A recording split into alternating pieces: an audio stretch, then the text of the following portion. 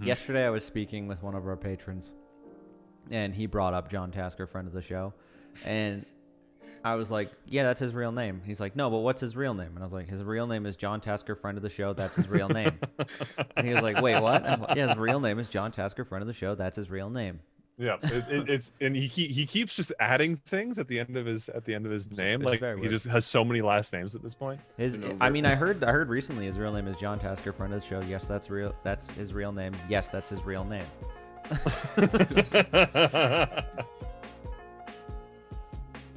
This podcast contains explicit language. Listener discretion is advised. Hello, everybody, and welcome back to the ThunderCast. My name is Christian. My name is Lucas. And I'm Liam, here with another podcast that just talks about movies. That's right. Today we are coming live from Skywalker Ranch, but we have to be quiet, otherwise George will hear us. I don't want George to hear us. I really don't want him to send Ray Park from the back over there to come beat us. He keeps him in a cage. He's a dangerous man. Don't let him out. He forces Ray Park to wear the Darth Maul suit all day. And carry the Donatello saber. That's right. So he's today, always in the makeup. Today we are going to be talking about good directors that have gone bad. So don't let George know. So I mean, that's pretty much the setup for this show. Thank you for watching the Action-a-thon, which was maybe a little bit too long. Oh, I forgot. Got to thank our sponsors. Our sponsor for the show today is our patrons, and every single one of you will receive a shout out at the end of the show. But yeah, for now, we're going to jump into the ingestion. Who would like to go first? I'm voluntelling Liam. Well, I was going to suggest you and I go last because we have there's a bit of an overlap between us. I'm voluntelling Lucas. All right, I will go then. And one of the things you and I are going to talk about, Christian, is probably a good segue into the meat of everything. That's a good point, yeah. Voluntelling Lucas, then. All right. First thing on my list is I watched season 4 of Netflix's Castlevania, which is a show that I have been a fan of for basically since it came out. Mostly like the animation style. I really love the art and the aesthetic and the characters and everything. Season 4 was the final season, and you can tell they kind of had to rush because they probably were like, oh yeah, season 4 is the last one. They're like, fuck. They also had a problem with I wouldn't be surprised if the shit with Warren Ellis contributed to the production in some way. Yeah, that probably hampered things as well. It wasn't bad. I don't want to say it's bad. It's just the first half is very, very slow. Not a lot happens. And then the fourth season? Yeah. First half of the fourth season? Okay. Yeah, and then the second half, everything happens very, very quickly. The pacing in the season was not very good. But there's still some really stellar animation. Some parts looked a little cheaper than maybe they were before, but there's this one fight scene about halfway through the season when stuff actually starts to pick up that is just absolutely beautiful, which is weird to say because it involves a lot of blood. But like, there's two people fighting. I'm not going to give away who they are, but there's one person wearing all red and one person wearing all blue. And they're fighting in like this very flashy anime style. And the ground is all red because it's just covered in blood. Because this was there's been a lot of fighting in this area. And just from an aesthetic point of view, it's absolutely gorgeous. Oh, and there's like old blood and stuff there? It's not just like all fresh blood. Oh, okay. Yeah, so it's like this bright red floors. One person's in bright red clothing, the other person's in bright blue clothing. And it just the stark colors, just it's beautiful. Let's not let the RCMP hear this. Blood is beautiful. No. On the CBC News tonight, Lucas has been arrested and revealed to have killed 71 people. Oh God. I feel like that's low. No. No. The end of the season is fine. There's a lot of kind of contrivances to get them there. And there's some kind of silly story points and some dumb coincidences. But it's probably the weakest season of the show in my opinion, which is unfortunate. But it was fine. It wasn't that bad. Well, it's also kind of contributes to kind of brings up a larger issue that I've seen recently, which is endings have been really hard lately, like harder than usual. And like nobody lately has seemed to have figured out how to end things. Yeah, writing endings is really, really difficult in the first place. But satisfying endings. Yeah, yeah. But I think Liam has kind of touched on this a little bit in the past, but like, at least in the way Hollywood tells stories nowadays, things are supposed to just kind of keep going, so they can just keep making money, and so they write. I feel like part of the problem of season 4 is season 3, and I really liked season 3, but season 3 does not start to set up the end. Right. So they have to set up the end and end the show in one season, when it didn't feel like they're leading up to the end of the story in the previous season, which I think is unfortunate. But overall, I did enjoy it for the most part. Not as much as previous seasons, but it was pretty good. As for other stuff, I have been playing a lot of Mass Effect Legendary Edition. I'm waiting for this all day. I'm waiting for this conversation all day. This is true. I am a huge fan of the Mass Effect trilogy. I don't really care much for Andromeda personally. But Mass Effects 1 through 3 it's my favorite game trilogy of all time. Mass Effect 2 being my favorite, one of my favorite games of all time. And I finished Mass Effect 1 recently at like 4 a.m. Because usually I play till like 2 or something and then go to bed. And then I'm like, I'm almost to the end. I'm just going to go. Played till late in the morning. That's worth it. It was. And Mass Effect 1 has been so greatly improved by the Legendary Edition. I don't know if either of you have played any Mass Effect, but Mass Effect 1, while the story and characters are a lot of fun, the gameplay can be kind of a deal breaker. Right. Because obviously this is a video game. Gameplay is going to be really important. It's very clunky and slow and it can be frustrating at times. At least in the original version. Especially if you're spending a lot of time driving the Mako, which is like a big tank type thing, and that thing handles like shit. It's not. Is it as bad as some of the early Halo tanks were? I have not played that early Halo games much, so I can't really say. Sometimes I would say they suck really bad. Yeah, the thing about the Mako is it doesn't feel like it weighs anything, despite it being like a tank. So, and you're always driving on these really poorly designed like terrain maps, and like sometimes you're like going up a hill and like you've gone up hills that are this steep before, but now for some reason you can't go up this hill anymore, and like you go over a hill like with barely any speed and you just catch so much air and then you land and then you flip over and then it's a disaster. But does that from planet to planet, or is that on the same planet often? Because I could understand if they were trying to like emulate like, oh, if you're on a different planet, then different gravity. Yeah, I don't think they emulated the gravity. Like I don't think they changed the gravity settings on any planets. Fair enough. Like it operates the same on like a big planet as it does Earth's moon. Right. But the Legendary Edition has fixed most of that. The Mako still kind of sucks to drive. It's much better, but it still drives in the direction that you point with the mouse or the control stick. But it also has a gun on top. Oh. So like you can't. Is that a new thing? No, you always had weapons on it. But like, you know how in most games when you're driving a vehicle with a weapon, the vehicle drives in the direction of your joystick or your WASD keys, right? And you use the mouse to kind of look around. In the Mako, it's all dependent on the mouse. Oh no! And it's really annoying. Which you can strafe and kind of like do that, but you have to like, it's always moving in the direction. The Mako always moves in the direction according to your screen.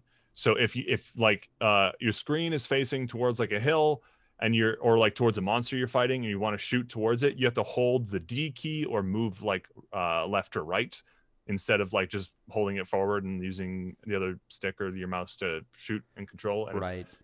It's strange. It takes a while to get used to, and it's a little weird.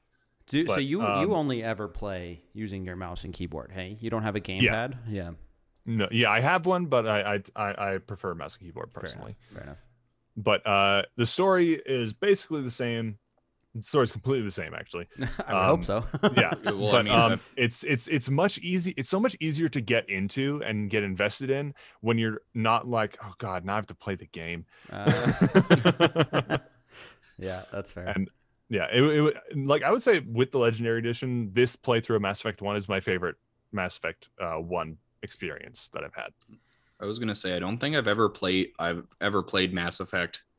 I love them. I think I played half of the first one, but yeah, that was pretty much the reason because I was just so infuriated by the gameplay. Yeah. Well, I remember we were at a con one year, Christian, and we were meeting some guy who was voice acting in Mass Effect. Yeah, we met Shepard. Yeah. Mark Meir played the male version of Shepard, and Jennifer Hale played the female version of Shepard. We met Man-Shep. Man-Shep, yep. Not Fem-Shep. Yeah. And it also reminded me how starkly different Mass Effect 1 and Mass Effect 2 are. Because I've started playing Mass Effect 2, but I'm just sort of only a couple hours in. Right. Mass Effect 2 is so much brighter and has so much more humor and is much more directional than Mass Effect 1. It's still like non-linear in that like you can choose which missions you go on, but like missions are much more straightforward. There's much more exploration in Mass Effect 1 than there is in Mass Effect 2. Because Mass Effect 1 is a sprawling space opera where you're chasing a villain across the galaxy, trying to catch up to him, trying to learn what he's after and stop his plans and stuff. Mass Effect 2 is like basically a straight up heist movie where you spend most of the game building your team and upgrading your shit so you can go do this one mission. And Mass Effect 3 is kind of the climax of the story where you're actually fighting the main threat. Right. I'll definitely be talking about Mass Effect in future episodes since I've only finished the first one. Right. But Mass Effect 1 with the Legendary Edition, highly recommend. It was a great time. And you can't buy them individually, right? You have not to with buy them. with the Legendary Edition. It's all one package. Right. But like if you're looking at like the bang for your buck sort of thing, the Legendary Edition is a pretty good deal because it's like $80 is the price of a new game, but you get 3 games and almost all of the DLC that came with those games. Right. And So can it be played on console or only on computer? I believe it's on console. I don't know if it's on the PlayStation though. Not really sure. While you guys talk about your ingestion, I will look that up. But sorry, did you have something to say? I was gonna say just when you brought up the whole space opera thing and as well as the heist thing in space, I was like, okay, I'm a fan of both genres, and when you put them in space, I'm pretty into it. There you go, perfect. And like in my opinion, at least, the best part of Mass Effect is after you finish a mission, you just go check up on all your crew members, on all like your squad mates, and you just talk to them. They have all these great stories. One of them actually like sings at you at one point. Oh, really? Because like you learn like he's this like scientist. Is like he's like this brutal doctor scientist character. But like at some point you learn he was in a Gilbert and Sullivan production. Is that Garrus? No, that would be Morden Solis. Oh, okay. Garrus Vicarian is the best bro you could ever have though. Right. What was that? I follow this girl on TikTok who simps over him like all the time. Oh yeah. If you play Femshep, you can romance him in the second one. Ooh. Yeah. Ooh. Is that everything, Lucas? No, I've a little bit more. Yeah. I finished Firekeeper's Daughter, the book I was listening to. It was really good. It was not my thing personally, but I did enjoy it for the most part. I don't really have that much more to say about it. I think I said pretty much everything last time. Rock and roll. But I listened to another book called The House in the Cerulean Sea, which is the best way I can think to describe it is it's 1984 meets the X-Men, but it's a fairy tale. Oh, okay. That sounds kind of cool, actually. It was pretty good. Like it's not an action story or anything like that. There's little to no violence, but like basically there's this character named Linus Baker. He is the equivalent of a social worker except for magical youth, and he gets sent on this highly classified assignment where he's supposed to evaluate this one orphanage for magical youth. And he goes and he does that, and he kind of goes through this experience where he like starts because of the kids and because of the master of the orphanage, he starts to kind of question like the way things ran where he worked, and like starts to become kind of a bit of a father figure to these kids. It's very lighthearted and very fun, but does tackle some pretty heavy issues. It's mostly about prejudice. Right. Is the thing. Right. Is it part of a series, or? As far as I know, no. It's fairly recent. It's by TJ Klune. It's very good. I really like it. I would recommend it. And last thing is I am about halfway through John Green's new book, The Anthropocene Reviewed. Oh yeah. Mostly so far it has been the same. This one. That one. Yeah. Oh, my screen's not mirrored. Okay, sorry. It's no, but not for the audience. Sorry. Yeah. So I gotta fix that for myself. I could read it. No, but I'm recording the OBS. Oh, right. You're recording your perspective. Yeah. Yes. My bad. And so far, I've been enjoying it, but so far it has mostly been the essays from the podcast. So I've kind of heard most of it. It hasn't been much new. But I'm a big fan of the podcast, so I've been enjoying listening to it. Cool. There, and that's it. Alrighty. I'll go next. So I've also seen and watched and read many things recently. First and foremost was I finally had the opportunity to watch Shoot 'Em Up with Liam and a friend of ours over the Discord, and it's so dumb. It's so dumb, but it's like the right kind of dumb, where the other thing is that movie doesn't stop.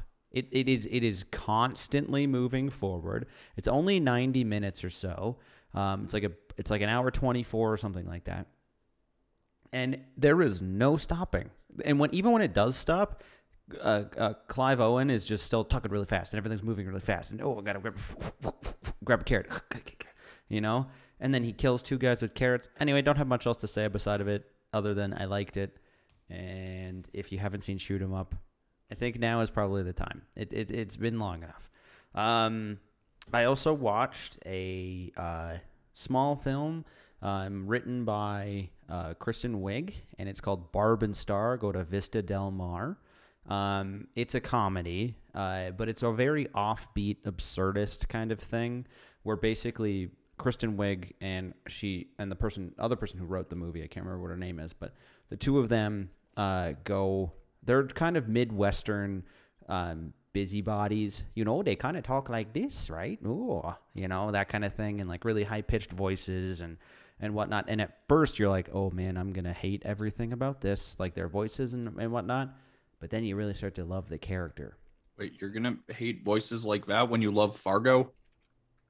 It's different. It's different. Yeah, and I know what you're comparing it to, but it is different because just their personalities and stuff at first seem like, oh, okay, but then it starts to get really grating and then immediately kind of flips on itself because it becomes incredibly absurd and incredibly silly. I mean, it's already really silly right off the top, but then as the movie kind of carries on, basically the premise is there are two Midwestern women who get fired from their job, and they live together, and they decide to go on a vacation to this place called Vista Del Mar, which is in Florida.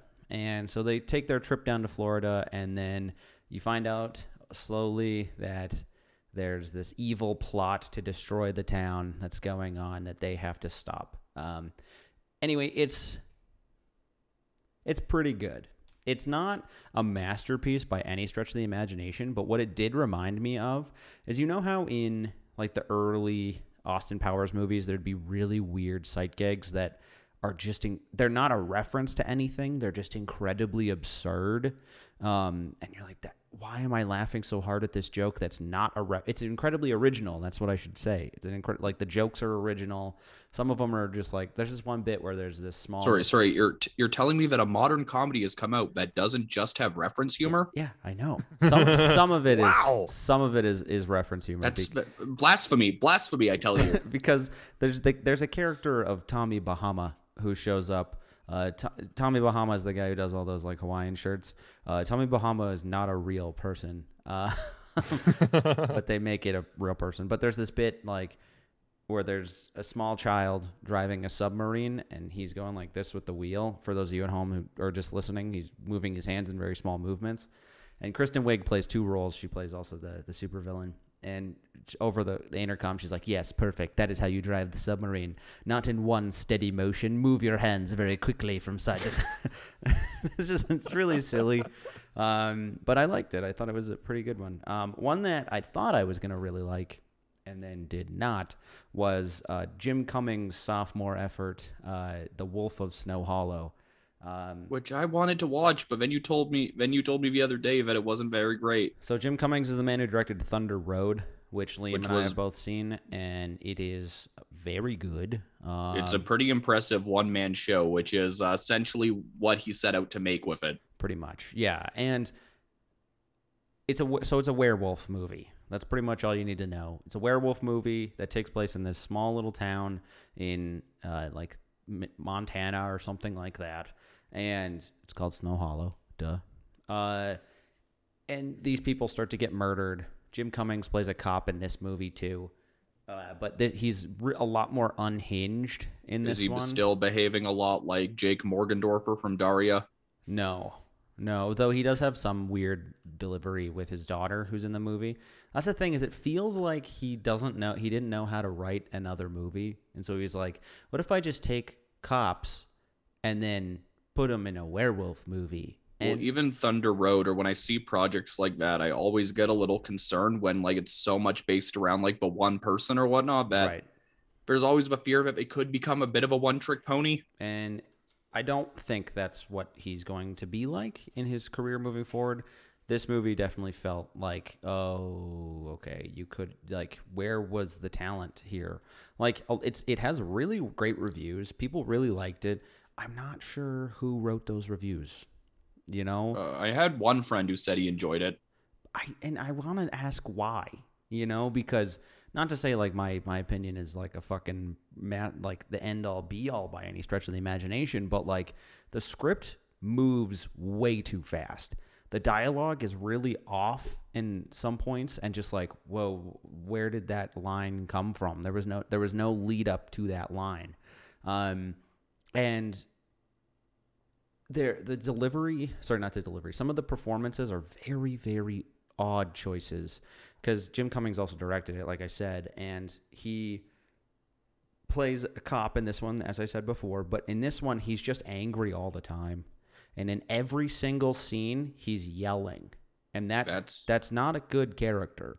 You need to have some nuance involved with that. And like they show why he's like that, but it's like, oh, okay, I know why, but it doesn't help his case by any stretch of the imagination. Because he's just angry. He's just angry all the time.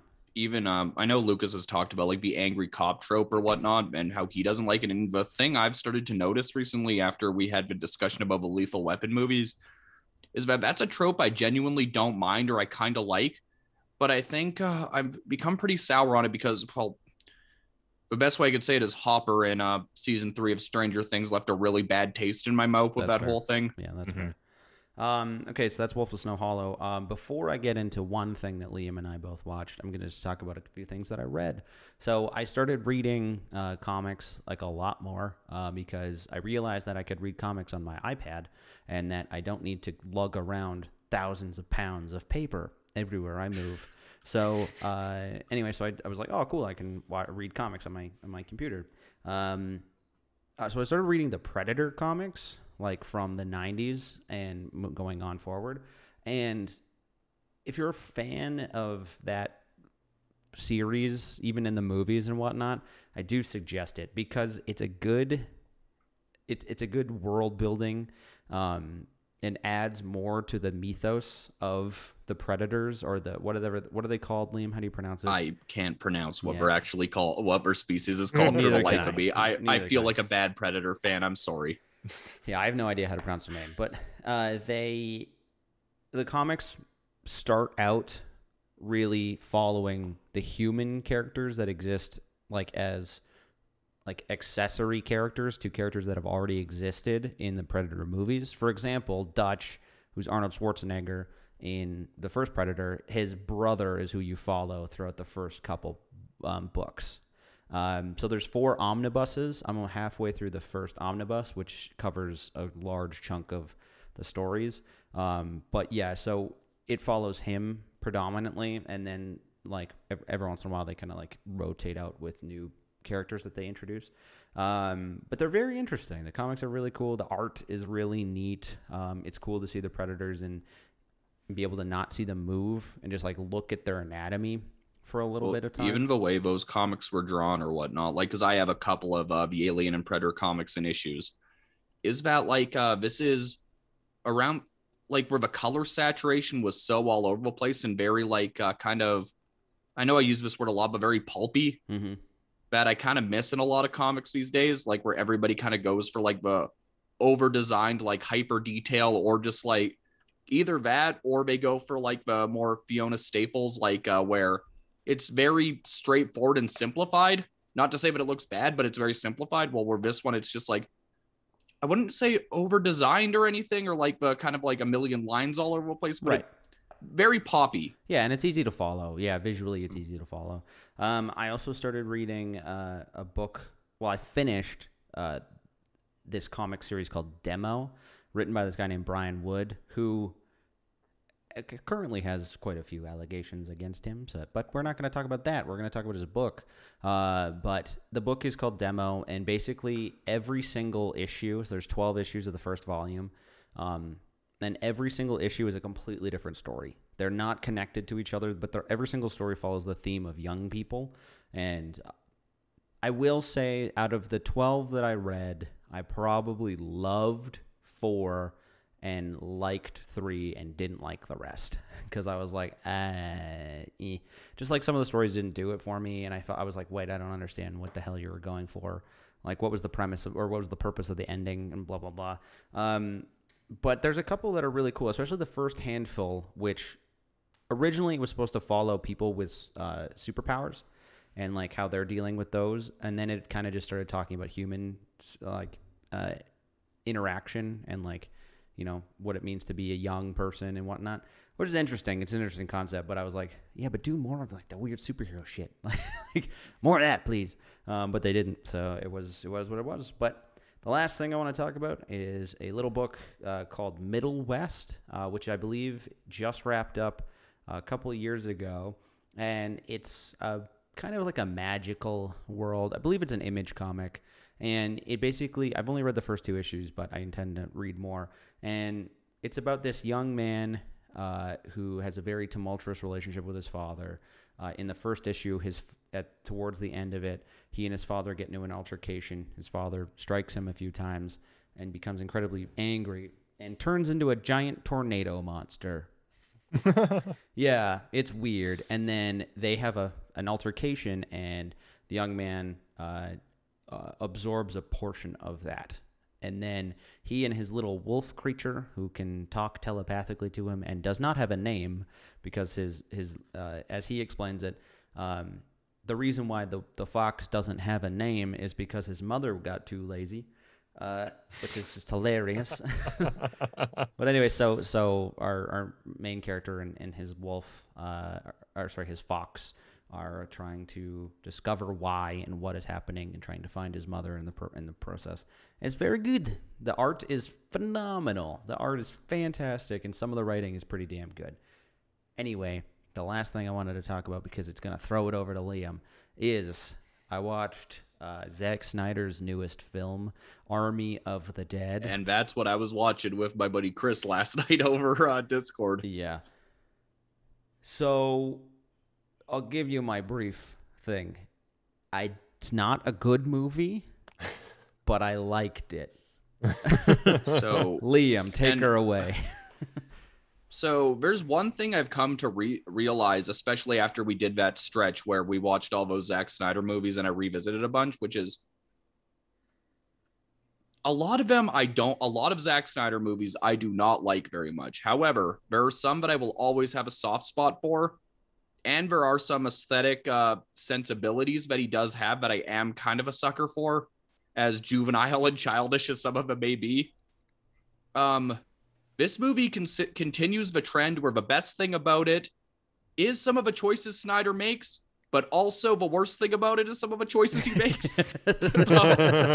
Like, biggest positives are, what is it? One, concept alone, a heist during the zombie apocalypse is fucking awesome. Yeah, it doesn't seem or sound like that would make sense, but it makes a lot of sense. Then number two, with a couple of exceptions of a few people I didn't really think got a chance to shine, I thought the cast was all great. I thought they were all dripping with personality. I liked how diverse they were. In fact, this movie also proved what I've been saying about Dave Bautista for a while, which is, out of all of these professional wrestlers turned movie stars, he is definitely the most legitimate actor out of all of them. He's a genuinely good. Like, he really proved with this time that he can carry a movie. Mm-hmm. Like, it's interesting to say that Batista kind of elevates the material a little bit, because he does genuinely bring some pathos and true emotion to what he has to do. Yeah, Batista's genuinely a good actor. I wouldn't like go so far as to say he's a great actor, but he's definitely good. He's pretty good, yeah. I was gonna say Liam saying Dave Bautista is one of the best to come out. I was like, that's a funny way of saying Dwayne The Rock Johnson. But here's the thing. Look, I was gonna say that, like, The Rock mainly coasts by on like being larger than life and being as charismatic as all fucking hell. Well, Batista knows how to carry being a little bit more quiet and having some dramatic pathos to him. Yeah. I don't disagree. While also being like an absolute physical force. Like, there are a couple of really cool scenes where it's just Batista kicking ass. Yeah. Tig Notaro was in that movie, right? Kind of. Can I cover this? I know there's a story behind it. So, pedophile Crystalia was supposed to be in that film, and they shot all of his scenes with him in the movie, and then everything came out about him, and Zach was like, "Yeah, out," and he's just like, "But Zach we got all this quote, movie still." Zack Snyder said, and I quote, "It was a very easy choice, but a very expensive one." Yeah. And so they put Tig in over top of Crystalia. And sometimes it's pretty goddamn obvious. It didn't bug me too much. There were a few points where I could tell that, like, just by the way the shot was framed, that it was probably something new, but it wasn't enough to take me. Like most of the movie is soft focus. The movie. Oh god, Snyder shoots this movie so fucking weird with like soft focus and. Yeah, and I think because he shot most of it like in his fucking backyard, so like they had big green screens and shit, and like couldn't sacrifice certain things, so a lot of it is shot really shallow. But yeah, there's certain scenes with Tig where it's just like they are very in focus over top of shallow focus. It's very weird. Yeah. It wasn't enough to throw me off. For the most part, I thought it blended in fine, but there were a few points where I was like, okay, I'm starting to notice it. Yeah. The biggest problem this movie has that carries through all of Zack Snyder's movies is it's too long. It's 2.5 hours long. I'll be nice and say it felt like 2 hours, but towards the end, I was kind of starting to be like, okay, you could speed it up a little bit. Yeah. Yep. There's a lot of like just melodrama and just unnecessary melodrama, but then you get cool ass scenes like a zombie riding a zombie horse with a zombie tiger beside him. Honestly, I was joking. The Emperor Zombie, or the Zeus as they call him, he was like the fucking Orokai leader in Fellowship of the Ring. Yep. Like he reminded me of that guy. That guy meets Evil Ash from Army of Darkness. Mm-hmm. Like, he looked kind of like Evil Ash, but also kind of like an Orokai. Yeah, it's an odd movie because basically what they're just trying to show is that like the zombies just want to be left alone. Like they don't. They just want to have their area, which is like pretty much all of Las Vegas, Nevada, and they want to have it, and they want nobody to fucking come in. Yeah, no, they literally say like, "You really think they want out of here? This is their kingdom." Yeah, and here's the other thing though: is the only thing that's keeping them in / us out / us safe is three shipping containers high wall all the way around. I was like, that's not enough. I was saying that too. Also, another tidbit I had, which is, so the whole thing is set up that that this guy has hired them to go in there because he owns this casino where there's a safe underneath there. Mm-hmm. and he says assemble a team, and he tells them all things they need. One of them being a safe cracker, where I'm like, wait a minute, if it's your safe, why do you need a safe cracker to get in? Why don't you just give them a code? Because there's no power. I don't know. I was a little that threw me off a little bit. The other thing is, I understand this more than in other films, like say Jurassic World, but like trying to take something uncontrollable and weaponize it, especially in an age where we have drones, which is a plot of this movie. Like take something that's uncontrollable and try to weaponize it. I'm like, guys, in a world of drones, this doesn't work. Stop putting this in movies. It's fucking stupid. Yeah. And I don't know, again, overall, I'll say I enjoyed it. I'd much rather have Zack Snyder do shit like this than the DC movies or whatnot, because here at least like he's not fucking with a property that I genuinely care about. He's just having fun. Yeah. I think there's talks to make a prequel movie or anime series or something like that, right, Liam? Yeah, they want to expand this off into a number of other mediums, which it's the same thing they originally planned with something like Pacific Rim, where when Del Toro signed on to do Pacific Rim, he wanted to make 3 movies and then just have it continue as a, if at all, as a Star Wars expanded universe type of a thing. Mm. And I feel like this has enough potential for that, but I'm also like, on the one hand, I'm like, no more cinematic universe for oversaturated. It's why we're sick of Star Wars. It's why we're sick of superhero movies. Yeah. No more cinematic universes. But on the other hand, if we're going to have cinematic universe, at least this gives us some variety with like animation and yeah. But I don't know. Star Wars is going down that route though. Like the Mm-hmm. Star Wars expanded universe is live action and animated and movies. Yeah, just like if you're going to do expanded universes at all, just go back to the form of novels or comic books. Like I don't know. I could rant about that shit all day. Yeah. But anyhow, I enjoyed it enough. I'm curious. I feel like despite how sick I got of some of the soft focus, Snyder carries himself fine, I'll say, as a DP. Fine is a good, yes. Yeah. Fine is he a good he does review. it fine. He does still have some things to learn. But yeah, no, overall, like, I think what this really did make me realize in the end is, despite how much I don't like half of his movies, I will always watch a Zack Snyder movie just because there will always be something that I'll take away from it. There's always, it's the same thing I have with Gore Verbinski. Whenever even if I don't like a Gore Verbinski movie, there's always at least something that pulls me back or I take away from it. I know. I'm kind of in the same boat with Snyder, but I think the only reason is because I feel slightly obligated because we dedicated an entire episode and have already seen every single one of his movies. So I feel like if I stop now, that like he'll come find me. I just think it's the sunk cost fallacy. Sunk cost fallacy? Yeah, it's the idea that I've sunk so much into this, I have to keep going. Yeah. Even if it's better to cut your losses. Right. And that's not really what I have. I think it's more so the fact that when we're in a climate where direction and like the way so many movies are made are all starting to look the same and so bland or whatnot, I kind of welcome when something weird and bombastic and crazy comes out, even if it's not very good. Just like kind of like that gonzo entertainment that I'll always kind of have an interest in checking out. Mm-hmm. Yeah. At some point during the week, I think I can't remember when exactly, Liam texted me, and it was just a picture of Patrick Willems' Letterboxd review of Army of the Dead. Mm-hmm.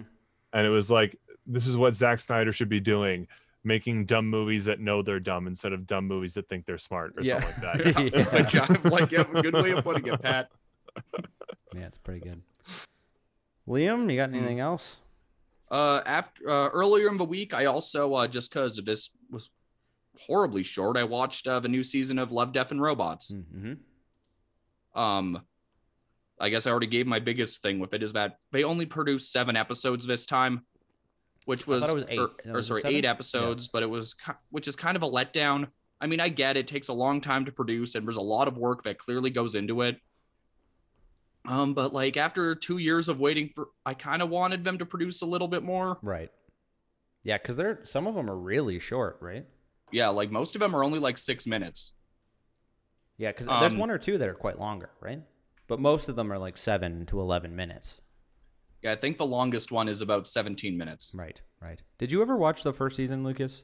No. Oh, okay. It's if you want to see some really creative or fun varieties in animation, I'd say check it out. Season 2 does take one of my biggest criticisms with the first one and kind of start to move away from it finally, which is the over fixation on super graphic violence and like troubling undertones towards women. Right. Like they finally started to get away from that, which I appreciated. And there were a couple of shorts that stuck out. Like there's this one in the Arctic, which has a similar animation style to the episode from season 1, Zima Blue, which I thought looked absolutely incredible. There's one that actually really stuck out to me, and I haven't heard a lot of people talk very positively about it, or at least it doesn't seem to be a standout among most people, which is it's a Christmas themed one. Oh. And it's animated in the style. It's animated to look like the Coraline style. About these little kids who wake up to hear Santa in the night. And I'm not going to go out of my way to fully spoil what it is, but they go down there and what they find is essentially a monster out of a weird alien monster out of your worst nightmares. Oh, God. Okay, cool. I'm not going to spoil where it's it goes. Probably not receiving a lot of accolades because it's a Christmas one and it's summer. It's fucking May. But overall, I'd say I'd recommend it. Again, like it gives me just enough more Love, Death, and Robots. I just wish there was more. Right. And other just a couple of quick things. I watched the first episode of Invincible. Oh, yeah. The first episode has a strong enough hook. I mean, I'm scared it's gonna have all the same problems that I have with shit like The Boys. But I also know Robert Kirkman is a better writer than Garth Ennis, so I have hopes that I'll enjoy it, and especially given he's the showrunner. Right. Because Lord knows Walking Dead would not have gone the way it did if he were the showrunner and it weren't just based on what he was writing. Speaking of which, I also, since Christian gave me his Walking Dead comics, I've also started to go through those a little bit. Yeah. Like I've never actually watched Walking Dead or read any of the comics, mainly because I wanted to read the comics first before I touch the show at all. But now at this point, I think I'll just read the comics and leave the show alone. Yeah, it's probably a good idea. It's probably the best choice. I watched that show for like 4 seasons after I stopped liking it. Cost sink analysis. Sunk cost fallacy. Cost sink. My sink costs how much?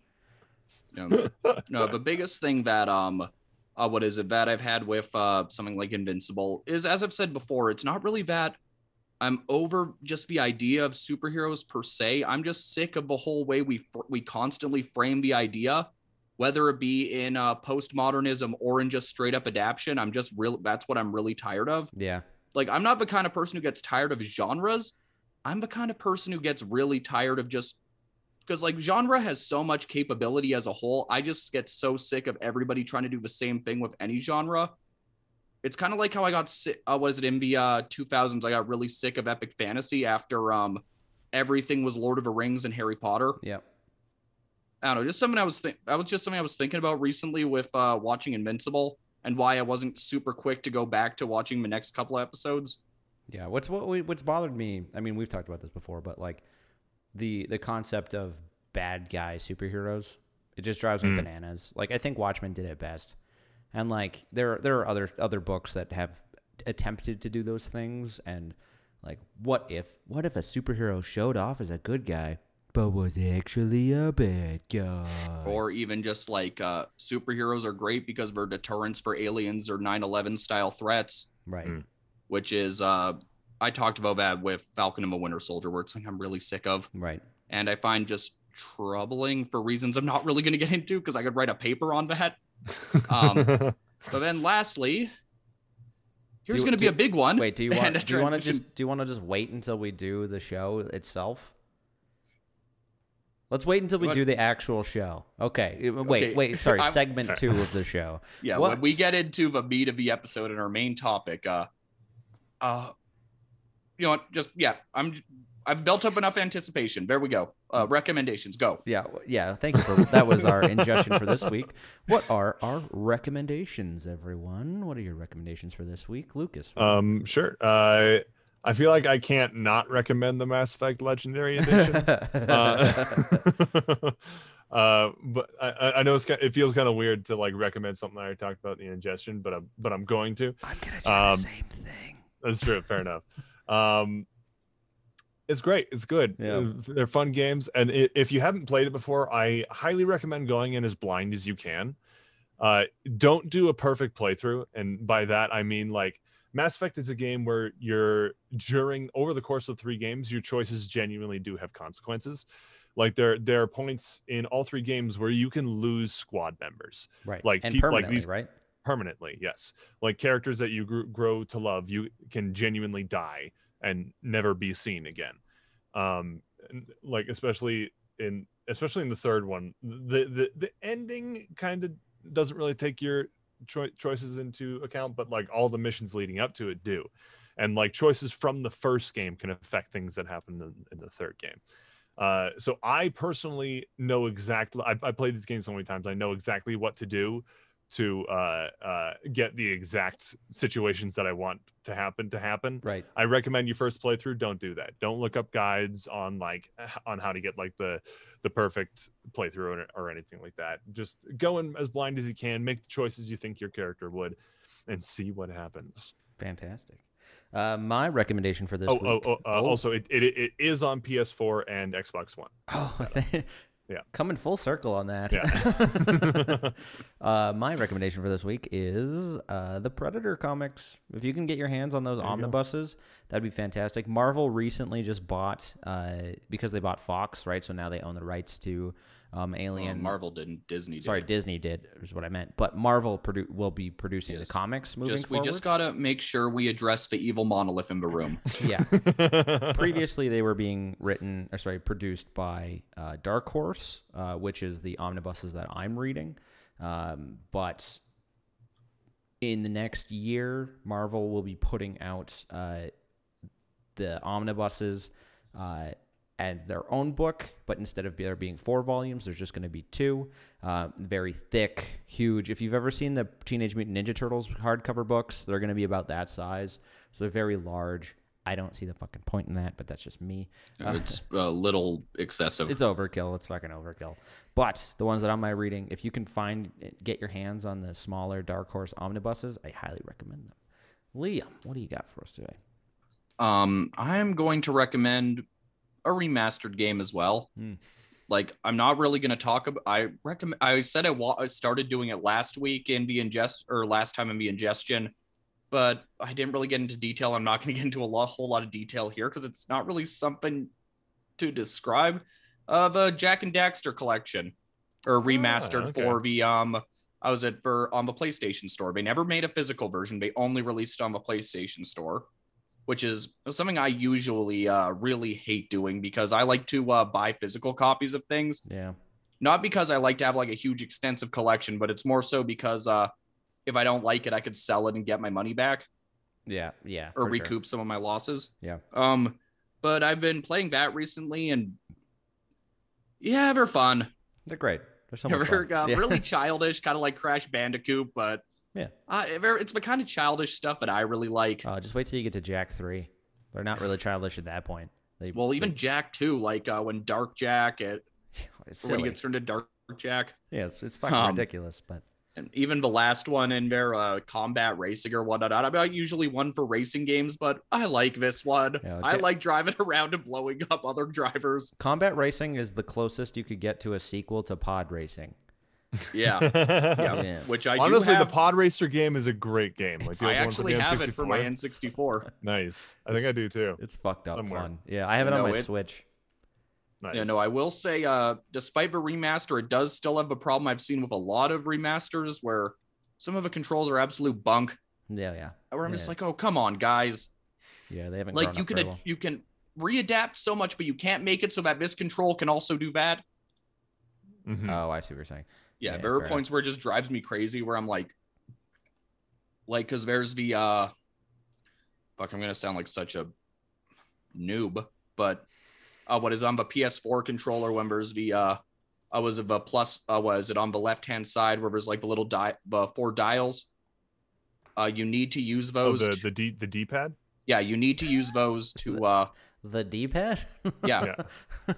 They had those on the PlayStation controller. No, it drives me crazy the fact that I'm like, why do you only need to program it to that when you also have the other controls that do essentially the same function? Like the analog stick? Yeah, like why not just make it so the analog stick can also do it instead of having to jump between the two? Every other game does that. You might be, well, because...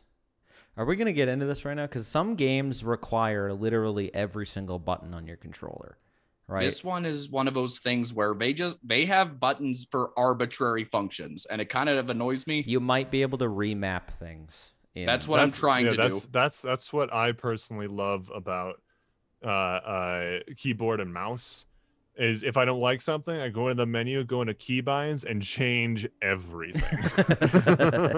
I mean, that is one advantage. I just don't like the format of playing something on my computer. Yeah. Like when Lucas and I were playing Ark, he'd tell me a button and I'd press it and it wouldn't do what I wanted it to. And he's like, oh, yeah, right. That's just for me. Yeah, I remapped it. Yeah. Anyway, so that has been the ingestion and the recommendations for this week. Quite a long ingestion, actually, this time. In case you couldn't tell, I couldn't think of something to recommend. That's all right. That's a very classic Liam move on the ThunderCast. So when we come back, we're going to be talking about good directors gone bad. And we have quite a few next. And why? And why does that happen? Potentially why. Anyway, we are going to go for a break, and we'll catch you at the end of that.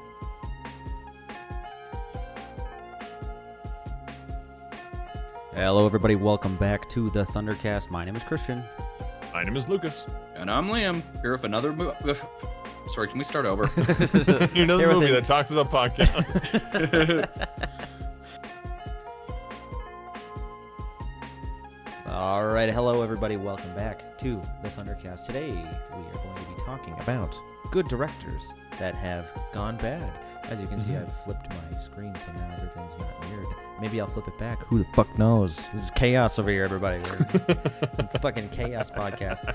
Yeah, so we're going to be talking about directors who started off their career very strongly, or even maybe did the inverse, but started out very strongly and maybe made a couple of mistakes along the way. And just, like, why this tends to happen, because it's something that, with as long as film's been around, it always happens, like, with at least somebody, no matter how many years pass. Yeah, I have my thoughts as to why, but we'll get into all of that in a little bit. That's right. And because we don't want to break your balls any longer, Liam, what was the movie that you wanted to bring up at the end of your ingestion that we feel as though is a good segue? So, this is a movie that I had been putting off for almost 10 years. Mm-hmm. It is a movie made by the director, Richard Kelly, who did my favorite movie of all time.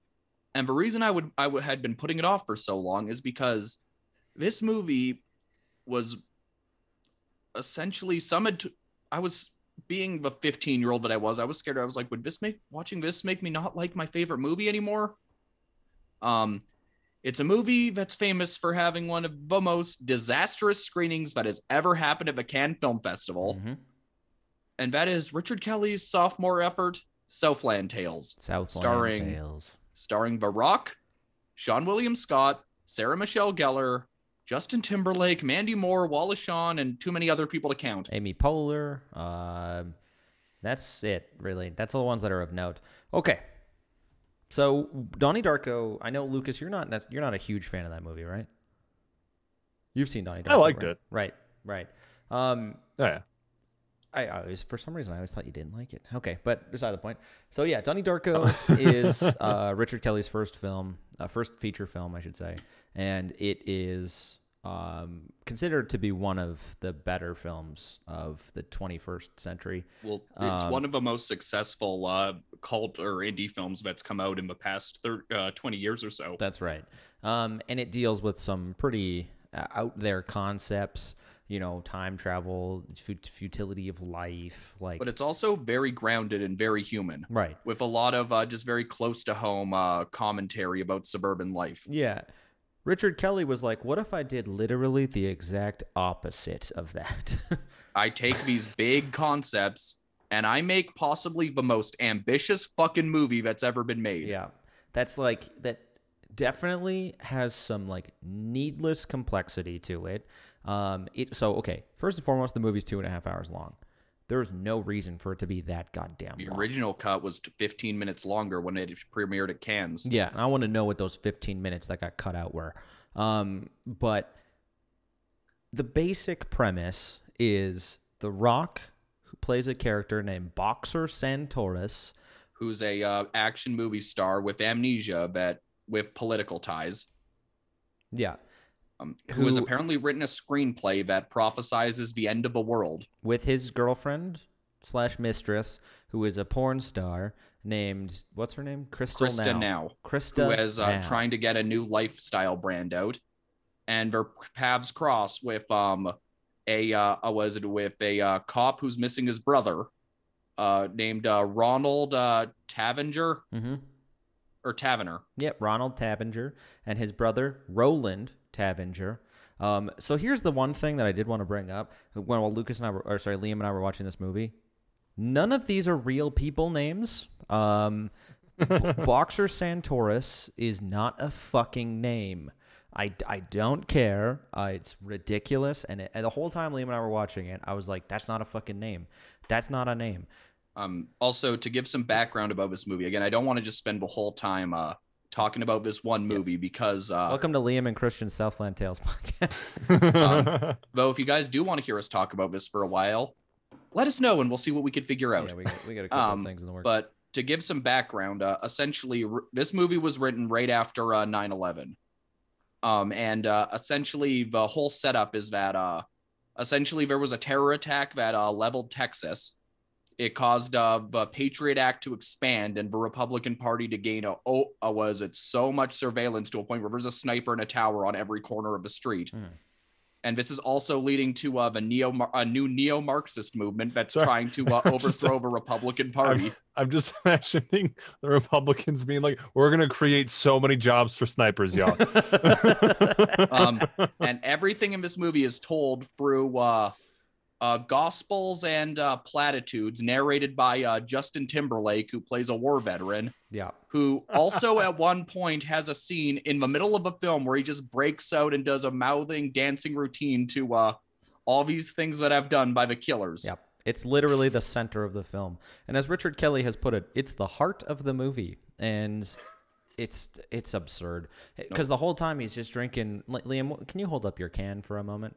He's holding up one of these. But I'm not a soldier. And he's fucking pouring Budweiser in his head while there's can dancers everywhere, and he's in an arcade, and it's absurd. Anyway, what's so disappointing about this is that Richard Kelly proved himself to be, well, not proved, but demonstrated what his skill set was with Donnie Darko. Just how much promise he had and what could happen. Exactly. Like Donnie Darko also wasn't a big hit when it came out. But it gained a huge following on DVD, and his next effort got hyped up considerably. Yeah. And when you have all that star power behind the movie, a lot of people who were kind of nobodies at the time, but also a lot of star power inside of that film. And you're saying, I'm going to make this epic, neo. He essentially wanted to make as he described it, a Philip K. Dick novel meets like Andy Warhol style pop art. Yeah. It's very weird. I can see Lucas's face it may sound brilliant and hella ambitious and certainly ambitious. Yes. Yes. No, it's like without fear of talking about it, this movie itself too long. It is an absolute narrative failure. It's one of the most disjointed and all over the place messes of a movie I've ever seen. But it's also one of the most creative and ambitious I've ever seen. Yeah. Probably the most. So it is. I kind of loved it for that. It is equally one of the worst movies I've ever seen and one of the best movies I have ever seen because there is so much ridiculous shit. Like there is a great scene where at the end of the film with the greatest line ever written, which is... Even though it's hella problematic. It's incredibly problematic. But The Rock looks pretty much directly into the camera, raises the one eyebrow, and says, "I'm a pimp, and pimps do not commit suicide." It's But- fucked up. It is so but- stupid. and And then what? also I just want to mention one thing. There's a scene where one car literally fucks another car. The car grows a dick from its exhaust pipe and fucks another It's car. a commercial for It's a commercial. It's a fake commercial in the movie, kind of UHF Oh, okay. style. Yeah, Mhm. and I laughed for about 10 minutes. But I was gonna say, just the reason why we talk about this as a way to set this up is to just really break down how this is kind of a perfect showcase on at least what I think tends to happen with a lot of filmmakers. Yeah. Or at least like why filmmakers go bad. And I want to hear your your retort, or if you have one to this, Lucas, which is that I think the problem is that somebody comes out and makes something really special, and we immediately brand them as the new game changers, the new great auteurs, and it immediately goes to their heads and think they could do fucking anything until it destroys them. Mm-hmm. It's like, how do you continue to live up to this anymore? Mm-hmm. Yeah, I think that definitely plays a part. There's a lot of pressure to put on somebody. And even if it doesn't like necessarily go to their head, they're gonna have it in their head where like, okay, well, I made a good movie. I have to make another good one now. I don't know. I'll try. I'll do my best, and then it flops, and they're like, ah, fuck. Yeah. Like who are some let's try to think of some really good examples of people who we thought were going to be like the new game changers that kind of quickly went down. Mm-hmm. I think an obvious choice is M. Night. Mm. I think M. Night is an obvious choice for. I think honestly, the Wachowskis are a pretty good example. Oh yeah, Yep. that's a good point. Because Yeah. they had Bound, which was a pretty solid indie film, and then The Matrix, which became a cultural icon, and Mhm. then what is it? Lily and Lena just didn't know how to live up to themselves after that. And like to use a bit of a D&D metaphor, they might not actually be great filmmakers, but they rolled a nat 20 on that movie. You know what I mean? Yeah. Like, Yeah. but you know, for a more modern example of someone who like exploded onto the scene and then didn't really go anywhere, Josh Trank. Oh yeah. He after obviously he's kind of faded from existence after Fantastic, but like he if I want to make sure I'm correct on this, he made Chronicle, right? Yep. He directed Chronicle. Yep. Yep. And he made a movie that came out last year, which people either really liked or they didn't. Which one? Capone with Tom Hardy. Right. Didn't see it, I've but heard like it's pretty bad. but yeah, I think the arrogance is definitely a part, like Liam said. Yeah. The pressure, I think, is a part of it, and I think sometimes people just have one good story in them. Yeah, that's a good point. Yeah. Yeah, and I think also Hollywood and like the film industry in general is set up for a specific type of person to thrive. Yeah. Like you have to be totally cool with working long hours. You have to be really passionate, and like the film industry, in my opinion, is pretty toxic. At least, Yeah. in Well, even just from an audience perspective, there's a part of me that thinks it's not even just on like Hollywood or whatnot, but it's on us as fans or consumers for like Mhm. holding these people to such high regard or whatnot. Like, to be honest, we talked about this a couple of episodes back, but I think that's led to a lot of what enabled Joss Whedon and him being like an icon in the nerd scene and whatnot. Mm-hmm. For sure. People putting people up on pedestals and parasocial relationships and all that crap.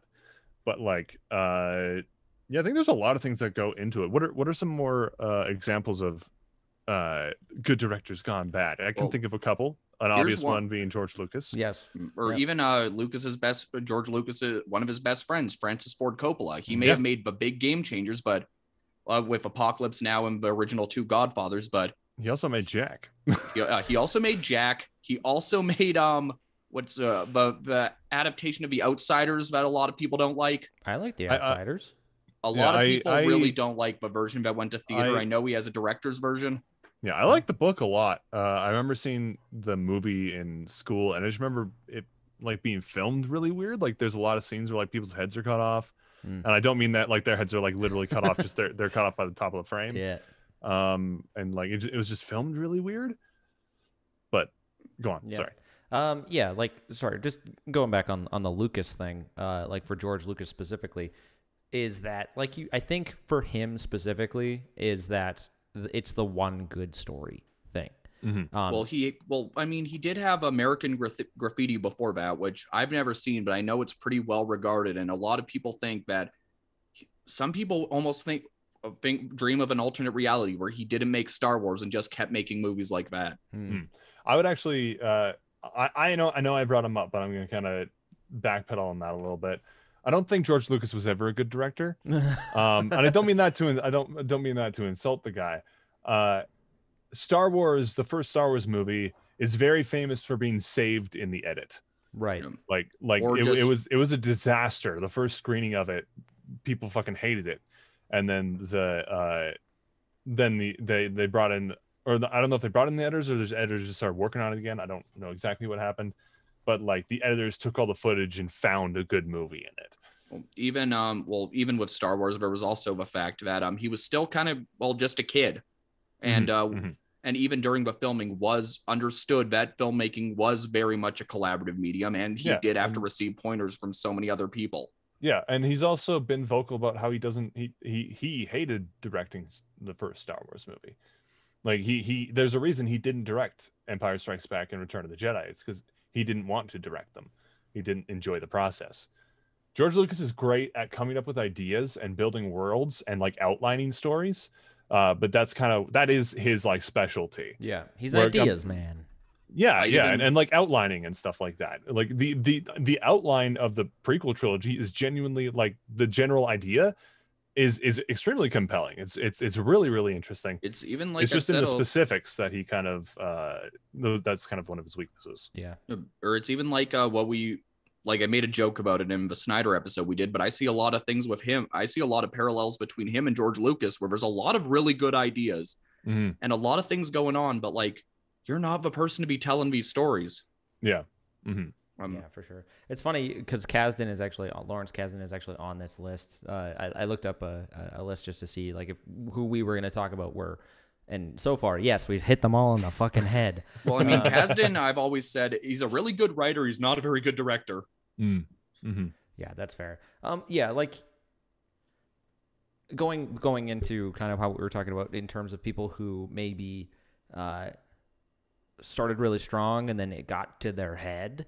I can think of like who I mentioned earlier with M. Night, because I feel like M. Night, there are a number of things where he was like, he had a great run. The Sixth Sense, Unbreakable, Signs, like is it that order? Is that right? Yeah.